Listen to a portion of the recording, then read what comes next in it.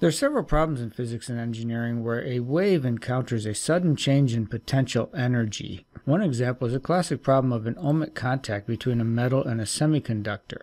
An electron incident on the interface between the two encounters a sudden change in potential energy. So if it's propagating, in this case from left to right, it's going to encounter a sudden increase in its kinetic energy because of a sudden decrease in its potential energy. And that's the problem that we'll model right now.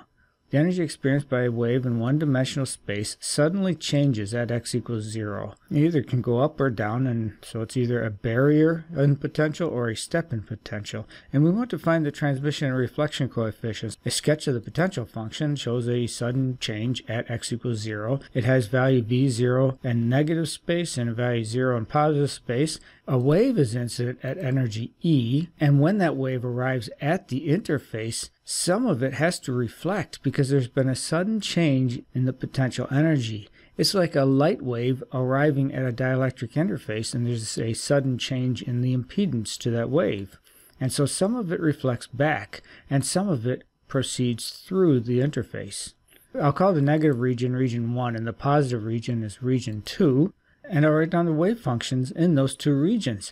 On the left, in region 1, you have an incident plane wave that is a free particle, and it reflects as still a free particle, so it's still a plane wave. So the wave function in the negative region has two plane waves. One is forward propagating, that's e to the ik1x, and one is reverse propagating, e to the minus ik1x. K1 is the wave number in the negative region. In the positive region, the wave number is k2, and the wave function is just e to the ik2x. There is no reverse propagating wave because it's only transmitting through and heading onto the right. Nothing's coming from the left. Let's figure out these wave numbers in these two regions. They come from the kinetic energy of the wave, which is presumably a particle. In region 1, the kinetic energy is the energy of the wave minus the potential energy, as well as in region 2, it's just there's no potential energy, so the kinetic energy is the total energy. So we can write the wave numbers in the two regions. It's momentum over h bar in region 1. That would be the square root of 2m kinetic energy over h bar, and in region 2, it's the same thing, the square root of 2m kinetic energy over h bar. So now we have expressions for the wave numbers in each of the regions. We have preliminary expressions for the wave functions with these coefficients a, b, and c. Let's proceed to find expressions for these coefficients. In order to do that, there are two conditions that have to be met by the wave function at the interface. The first is continuity. It has to have the same value just before the interface as it has just after the interface. Consequence of that then is that a plus b has to equal c. Go ahead and write out the two wave functions at x equals 0. You realize you just have e to the ik0, which is 1, and so ignore it, and you have a plus b equals c. We'll call that equation 1. The second condition is differentiability of the wave function at the interface. Now you might ask, why does the wave function need to be differentiable at the interface? If you look at the Schrödinger equation, it has the second derivative of the wave function in it. So if the wave function isn't differentiable, whether it's the first derivative or the second derivative, that means the derivative is infinite, and the Schrödinger equation is therefore undefined, which would be unphysical. So to have a solution to the Schrödinger equation, you need to have defined derivative at the interface. And so that requires differentiability across the interface. So differentiate those two expressions and evaluate them at x equals 0. And again, you have these e to the ik0s that you can ignore, and you have a new expression, which I'm going to rearrange quickly for c in terms of a and b, put a box around it, and call that equation 2. You can insert this expression for c into equation 1 above, and you have a new expression that has only a and b in it. Rearrange this and solve it for b, and you have expression for b. I'll put a box around it, and I'm going to insert that back into equation 2 that we just looked at, but here it is as a reminder. And you have a new expression for c in terms of a. So we have an expression for b in terms of a, and we have an expression for c in terms of a. I will let you do the algebra between this line and the next to last line and convince yourself that's correct. Now you see we have expressions for the coefficients, except that one of them still is unknown. You have a, b, and c, and we have these two equations. You will never actually know all three coefficients without some initial condition.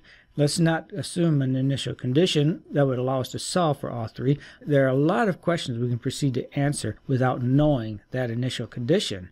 Let's find the probability current. What is that? It's not electric current, but it's very similar to it. We'll even represent it with a capital J for current density. It's momentum over mass, which is the velocity of the wave, times the number of particles per unit volume. Now, if you stare at that long enough, you realize that that's velocity times number per unit volume is the number of particles per unit area per unit time. And it really isn't number of particles because it's a probability wave. You can go ahead and cross that out. It's actually the probability. So J is the probability current density, which is the same principle as electric current density. And in your quantum mechanics textbook, you've got an expression for current density in terms of the wave function. So go ahead and evaluate this with those expressions for the wave functions, beginning with region 1. I'll go ahead and just plug in the complex conjugate of the wave function expression that we're using, and the derivative of the wave function, that expression that we're using, and so on. I will let you do the algebraic simplification on it, and you will come up with this in terms of A and B, where K1 again is the wave number in region 1. Now there are two terms here, h bar k1 over m and h bar k1 over m, and then a squared and b squared, and they're subtracted from each other. And remember what a and b really are. A is the coefficient of the incident plane wave, and b is the coefficient of the reflected plane wave. So these two terms are literally the probability current density for the incident wave and the probability current density associated with the reflected wave. The algebra for region 2 is a little simpler because you don't have two plane waves to contend with. I'll let you do all of that, and you get probability current density is h bar k over m times the c squared, and that's transmitted probability current density. One thing you notice when you look at these expressions is that J, the probability current density, is a real number, and that's very important. It would make no sense to have a complex probability. To summarize the four equations then that we have, the probability current density in the two regions and the coefficients B and C in terms of the coefficient A, we'll keep A as our unknown. It's the initial condition. Plug them in. For region 1, you have an expression for the probability current density. For region 2, you have an expression for the probability current density, both of them in terms of this amplitude of the incoming wave A. You know something interesting here? They're the same. When you put B in here and C into here and reduce the algebra, you have the exact same expression. Probability current is conserved. That is, it's the same on either side of that interface. If the wave hits an interface, some of it reflects, some of it transmits. Let's find the percent that reflects and the percent that transmits. Begin with the reflection coefficient, which is the amount of reflected probability current divided by the amount of incident current density. That's an intuitive statement on what reflection should be. Put in those expressions that we have for J reflected, that's the second term of that region 1 current density, divided by J incident, that's the first term in that region 1 current density. You can cancel a lot of things and all you have is B over A. So this B over A squared is the percentage of reflected probability. Refer to the expression that we have for B in terms of A, and you have a more useful expression. And I would remind you that these wave numbers, K1 and K2, are written in terms of the potential energies in the two regions and the total energy of the particle. So that's the reflection coefficient at the interface. Transmission as well can be found from, again, an intuitive statement that the transmission should be the percentage of probability that's transmitted probability current density divided by the incident probability current density. Refer again to those expressions for J in region 2 and the part of J in region 1 that corresponds to the incident current. H bars and M's cancel, but you're left with a ratio of K's and a ratio of the coefficients. But one thing I'd point out is it's not just C over A. That's a common mistake made with these kinds of problems, is that the transmission coefficient is the ratio of probability coefficients. But you need to account for the change in impedance to the wave in the two regions. So it's not just C over A squared. Now we have that expression for C in terms of A. Use it. And you have a transmission coefficient is this. I'll let you do the algebra, and again, the wave numbers K1 and K2 are up above for reference. This tests out fairly well. You should be able to add the transmission coefficient and the reflection coefficient together and get 1, because the incident wave is divided into two parts, the part that's reflected and the part that's transmitted. The probability of being reflected plus the probability of being transmitted should add up to 1.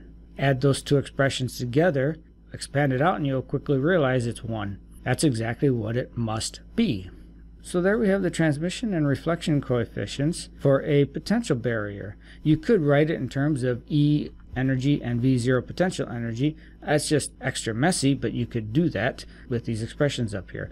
I won't ask you to do that in the homework problem, but it's not really a problem. It's more like an exercise, because I just walked you through the whole solution. Now all you have to do is make one little change. Have that incident wave come from the right, from the positive region, instead of the left, from the negative region, and come up with expressions for the reflection and transmission coefficients. Okay, well after this we'll be able to work on finite potential well.